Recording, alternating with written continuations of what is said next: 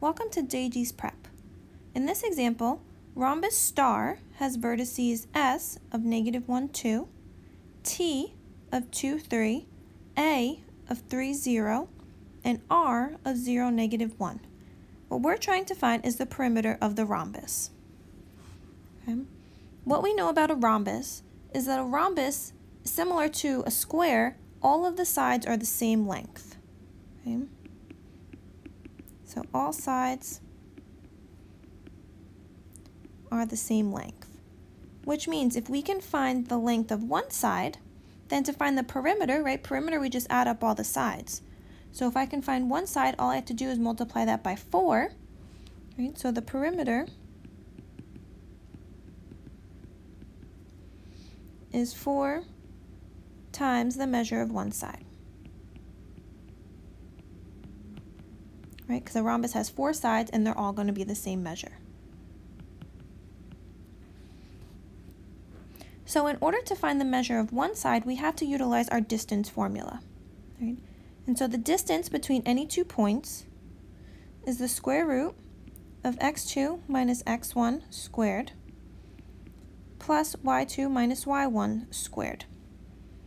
And you can pick any 2 points that you'd like. Let's just pick the first 2 to make things easier. Okay.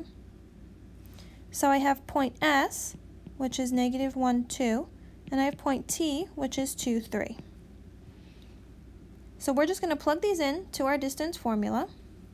Let's just go ahead and label them real quick. So let's say x, right, 1 is -1, and y1 will be 2, x2 will be 2, and y2 will be 3.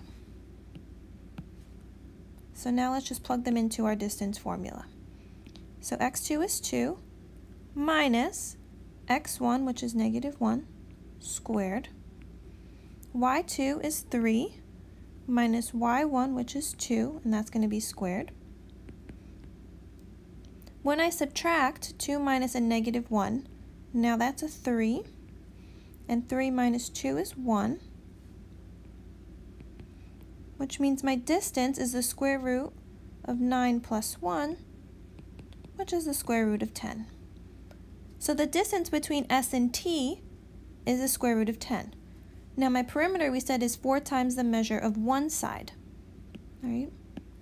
So then my perimeter